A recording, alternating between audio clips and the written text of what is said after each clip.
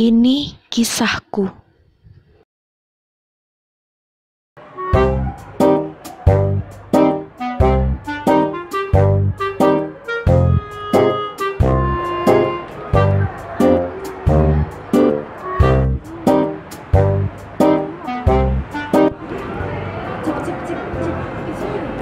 Tahu ya, samperin yuk, samperin.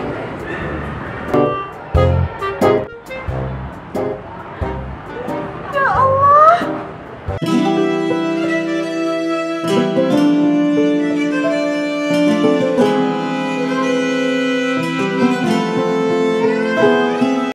Fir, woi Fir, Fir, Sapir, Fir.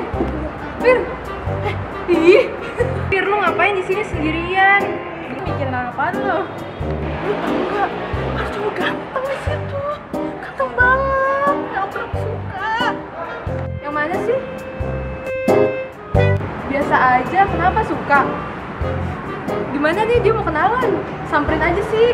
Janganlah, masa cewek duluan yang maju, gengsi lah. Kan sekarang zamannya udah canggih tuh. Nih, gua kasih tahu nih. Jadi lu tuh nggak perlu kenalan lagi, langsung ada.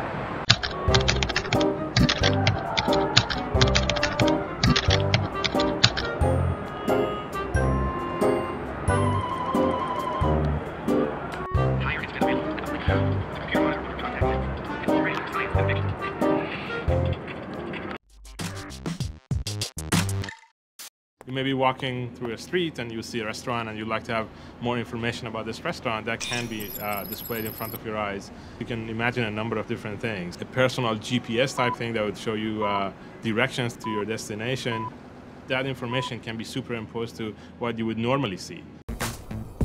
It's a very complicated device to make because we have to incorporate high-performance circuitry on the contact lens. We have to put small radios on the contact lens to be able to communicate with this device, send data to the lens, perhaps get some data back.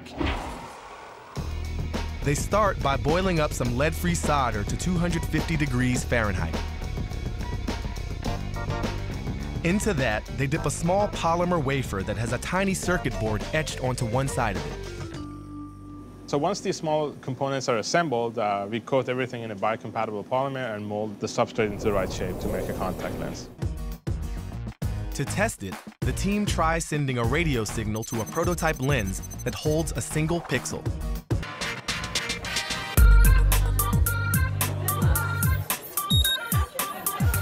Yo, Nicole, how you doing? How's Brooklyn treating you? Great to see you too. Your dog okay? I saw some really cool pictures. Keep it up, keep it up. Oh, Alana, hey. I haven't seen you since South by in Austin. How's the video blogging stuff going? It's actually starting out like I actually thought. Good. Rock it out. I'm gonna check out that latest episode. That's really nice. That's really nice. Desi, what's up? What's up? What's up? And I heard you finally getting out of Jersey, going to DC. Definitely, man. Treasury Department, right? Yeah, your hometown, dude. See, I don't trust you with my money, but congratulations anyway, you know what I mean? Congratulations. Good. But hold up a minute. Before we get too carried away with this Terminator vision, when we last left Babak and his team, they had only managed to put one measly pixel on a lens. That's like staring at a flashlight compared to a TV screen. This idea is gonna need some work.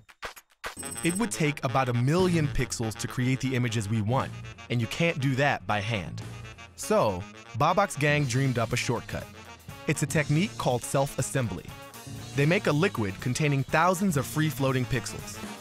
Then they sandwich a circuit board between two pieces of glass. When they pour the liquid into the sandwich, the pixels stick to the metal on the circuit board. With a breakthrough or two, a real bionic lens could be on the market.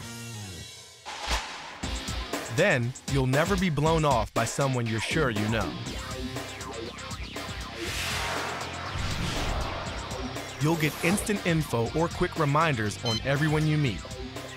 You'll never have to wonder who they are or what they're like.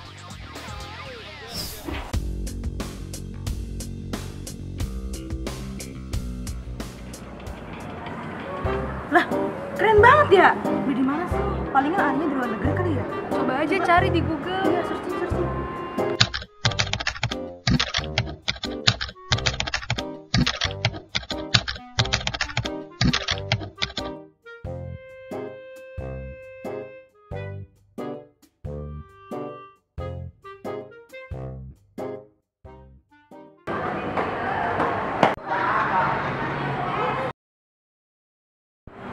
Lihat deh, itu udah Gracella ya? Wah iya ya.